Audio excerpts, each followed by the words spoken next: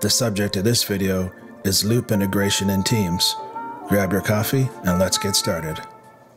Let's open Teams and loop.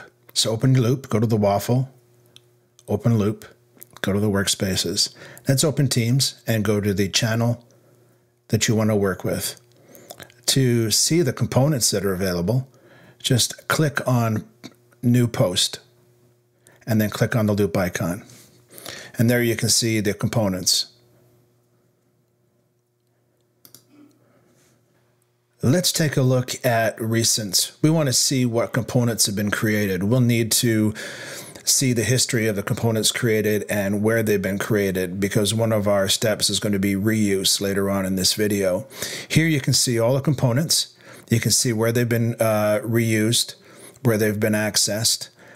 This is very handy information because you can create a component in a team and then you can come back here and then you can reference it and then add it to a new workspace or page.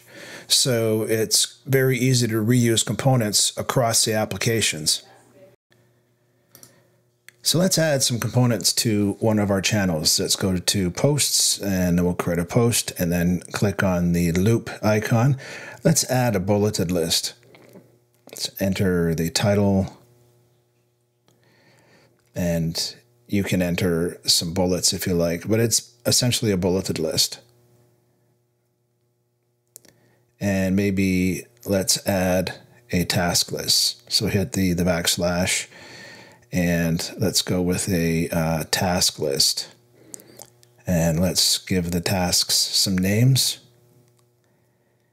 And then we'll enter a person to assign them to.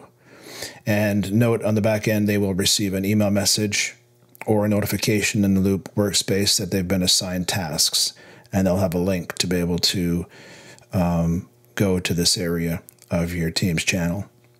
So it's a great way of notifying people, pulling them into your document, your posts, to get them to act, respond to any work that's being assigned, anything that needs to be followed up.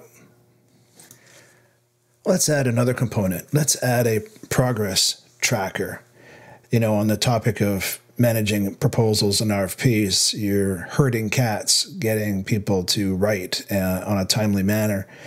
So let's add the progress tracker. Let's add a work task, an owner, and a status. You can see that this component could be reused anywhere for tracking projects, for documents, any kind of deliverable. It's a great component. And the nice thing about it is you can reuse it by going to recents and adding it to a workspace, which is going to be our next topic.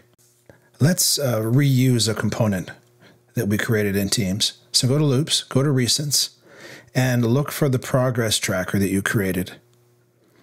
And then once you find it, click on the Add to Workspace link, and then pick the workspace you want to add the tracker to. Go back to Loop, go to the document, and then you'll see the tracker page that's been added. And you can also make updates to it. With Loop, you can reuse the components across your workspaces and pages and Teams. It becomes a very useful tool for writing content and looping others into your content using messaging and notifications.